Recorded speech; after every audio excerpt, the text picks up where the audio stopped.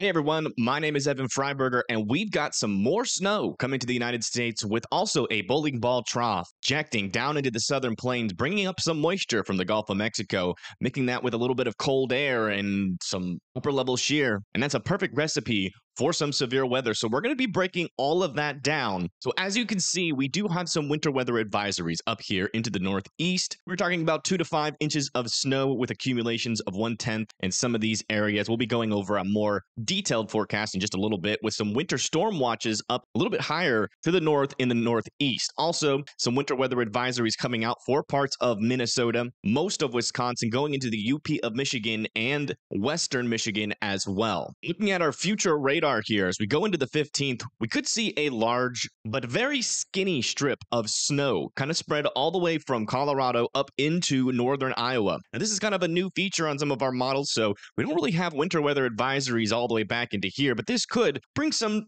gustier winds and also some pretty brief but heavy snow chances over there going from Colorado into Nebraska and then also into western Iowa. This is around 12 a.m. on the 15th, so this is basically just the very beginning of this snowstorm. And as I continue to push this forward, you can see as we go into the earlier portions of the morning here at around 3 a.m., we start to see another area here of some freezing precip. That's that rain that's going to be falling. It's going to look like rain. It's going to feel like rain, but the temperatures at the surface are going to be 32 degrees or below, and that's going to cause for some icing. And as I continue to push this forward just a couple more hours now into 7 a.m. on the 15th, you can see that that freezing rain starts to lift up into northern Indiana, most of Ohio, with still some snow happening over here in northern Michigan through Wisconsin, also into northern Iowa, also parts of Nebraska getting in on some snow and some mixed precip, potentially making it into northern Missouri, going through Kansas as well. Further down to the south, you can see that we have a whole lot of rain happening all the way into parts of Tennessee, Kentucky, also southern Indiana, southern Illinois, parts of Missouri, and also moving into parts of Arkansas. This is the day that we are expecting severe weather, but by 7 a.m., we could have some thunderstorms out there. The good news is that at least this early in the day, the instability hasn't risen up to the north like we're expecting it to, so a lot of those thunderstorms won't be severe. As you can see over here on our future radar, we could have thunderstorms really extending all the way from Arkansas through Missouri, Kentucky, Tennessee, southern Illinois, Indiana, and also potentially maybe even making it into southern Ohio, maybe even bringing some thunder icing, I guess you could say. It's going to feel like rain, and there could be thunder, so you might think it's just a typical thunderstorm. But again, if those temperatures are at 32 degrees or below, when it's raining, that's going to hit the surface and stick as ice. Pushing this forward just a couple of more hours, now we're into 12 p.m. here on the 15th. Still have some widespread rain down into parts of Kentucky, going into Arkansas. This is around the time where we're going to start to kind of get alert here for some flooding issues to start happening into Kentucky, maybe even starting there in Tennessee and Arkansas as well. It's because, as you can see, we're going to have pretty much a whole day of rain in this area. Now, further up to the north, that snow is pretty light to moderate over here in parts of Iowa, also moving into Wisconsin. On the eastern portion, this is still at around 12 p.m. Most of northern Michigan and the kind of thumb of the oven mitt of Michigan is getting a little bit heavier snow there, with some potential light to moderate snow picking up here for central Pennsylvania, moving up into New York, with some freezing rain possible up in the higher elevations here in the Appalachian Mountains that run all the way through parts of North Carolina, going up into Virginia and also into those West Virginia mountains, with some sleet and some freezing rain possible here for Chicago, northern Indiana, and parts of Ohio as well, with more sleet pushing up into southern Michigan. And pushing this through 4 more hours, you can see that most of that snow is done over here. Some light accumulations could be possible as far down as parts of Oklahoma, but we're really not expecting that to really stick and really amount to much. You'll probably won't even notice the dusting on the ground from that. And then our attention starts to shift up to the northeast. You can see that as this low pressure system kind of skirts up into the northeast, a lot of heavy snow is going to be possible, really mainly for New York, going into Vermont, New Hampshire, and also Maine.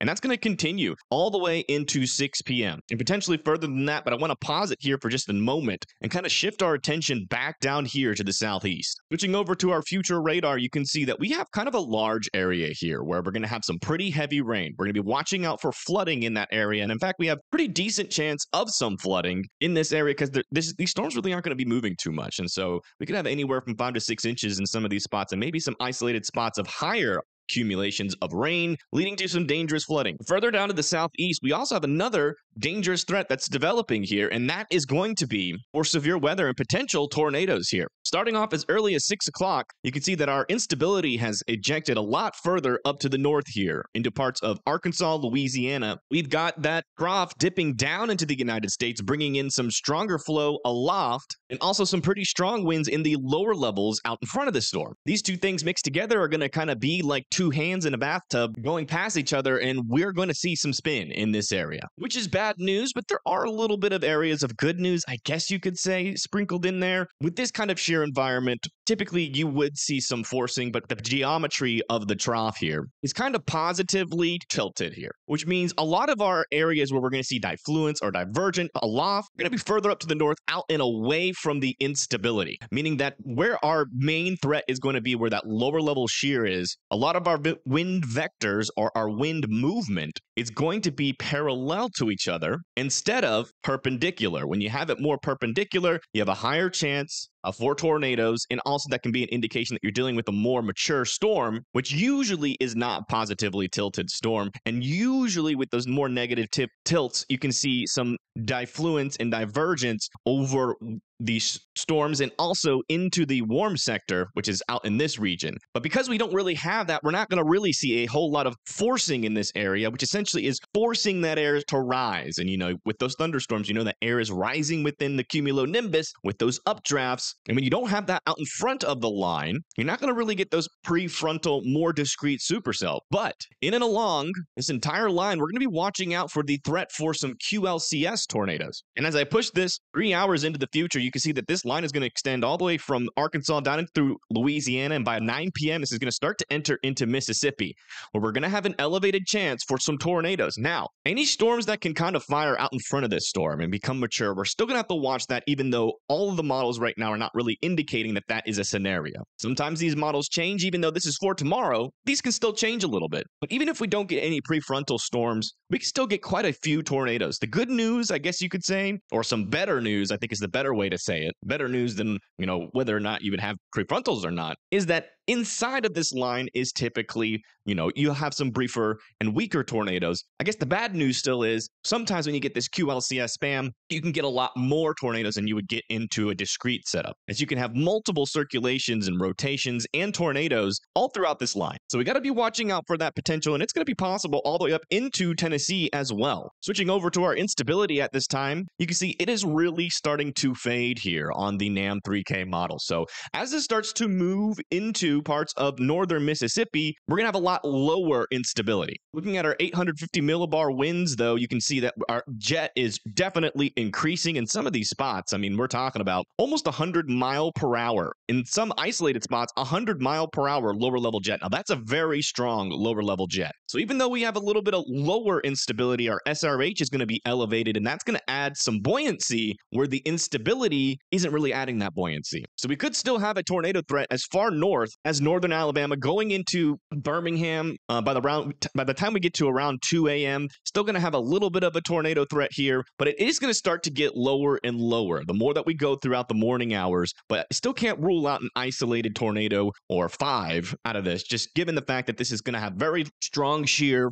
as that moves into the southeast. Really do think, though, after 4 a.m., it's going to be pretty hard for a tornado to form further up to the north. But if we come over here to our instability, you can see that there's still a decent area of instability near areas like eastern or western Florida, southern eastern Alabama here, and kind of the corner there near Georgia. When we see this instability pile up again is where we're going to have to watch out for some more severe weather. And you can see that we kind of get a close approach here for the eastern coast. Right now, we have a marginal risk out on the eastern coast, but if this instability tracks just a little bit further to the west, we could see a little bit more of an elevated threat for tornadoes here in and along the coast. And this is going to be for kind of mid-afternoon here on the 16th. If we switch over to our lower level shear, you can see it's really strong up here into northern Carolina. Not a whole lot of convection is happening due to that lack of instability. So still a little bit of question marks on the 16th. Still going to have to wait for the models to kind of make up their minds there. And further down in Florida, there still is some decent instability, but our lower level shear is a lot weaker down there, but potentially still strong enough to support a tornado threat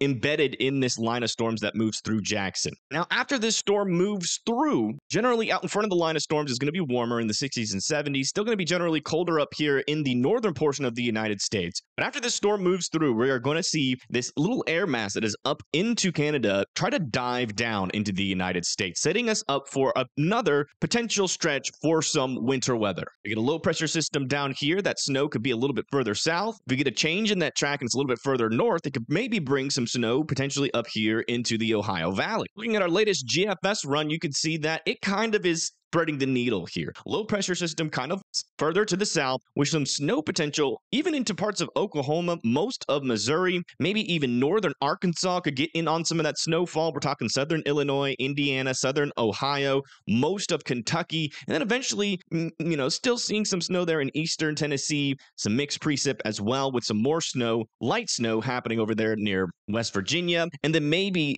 far south as Richmond, Washington, Maryland, and Delaware could get in some light to moderate snowfall as we move through the 19th here. So really watching anywhere from a late night on the 17th all the way through into the early morning and afternoon here of the 19th for another little snowstorm to come after that. Now, in terms of that surge of cold air to coming behind that one storm that's going to bring that severe weather threat and some snow, we're going to be seeing some negative temperatures dip back into the United States. And you know what? It's going to make it pretty far down to the south. I think we can call this, an Arctic air mass moving into the United States. And you can see, all the way from Kentucky into the Ozarks, up into the northern plains and parts of the Great Lakes are going to be getting into those negative temperatures with single digits potentially making it as far down south as northern Texas and most of Oklahoma. After that little southern wave kind of comes through, that southern low pressure system bringing that chance for some snow, we're going to start to see those temperatures work their way down further to the south and east, into the south and east. And by the time we get into the 21st at around 3 a.m., we could see almost all of the United States below freezing except for, the southwest and also the west coast. But almost everywhere else is pretty much below freezing, with those negative temperatures starting to make it into the Ohio Valley before eventually kind of meandering off to the east a little bit more. But as it, makes it into Ohio and Pennsylvania, it should be a little bit of a warmer air mass, but we're still talking about single digits to barely double digit temperatures. Now, looking at our precipitation amounts over the next 6 days, you can see that we kind of have a bullseye here for some heavier precipitation. So that's heavier rainfall, and the chance for some flooding is definitely going to exist anywhere in this yellow and in this red, extending from northern Arkansas through Kentucky, southern Illinois, and Indiana, and also potentially into parts of Ohio as well. Believe it or not, this is setting up the chance here for some pretty dangerous flooding conditions. We have a moderate risk for some flooding over here into Memphis, Nashville, Louisville, Maysville, Charleston, and Cincinnati. So even though you're not probably get the worst portion of these storms, the flooding is definitely going to be possible, and it's definitely going to be concerning if some of these areas pick up anywhere more than 6 inches over a short amount of time. Can really lead to some problems, creeks overflowing, water on roads impassable. So just be careful up there, as we do have a higher chance here for some flooding, especially in this red and yellow area. In terms of our severe weather threat out there, we are watching out for the chance for tornadoes, damaging winds, and some hail here. We get an enhanced risk over here near Shreveport, Monroe, Jackson, Meridian, Tuscaloosa, Fayette, Tupelo, Memphis, and Pine Bluff. Also central Mississippi as well. And we also have a slight risk near New Orleans, Mobile, Dothan, Montgomery, Atlanta, Birmingham, Huntsville, and Nashville, with a marginal risk in the green expanded around this area of some more dangerous severe weather. Looking at our tornado risk out there, you can see that we do have a 10% hashed risk for tornadoes. That's going to be for Ruston, Monroe, Lake Providence, Greenville, Greenwood, Grenada, Clarksdale, El Dorado, and Pine Bluff. And then we also have a 5% expanded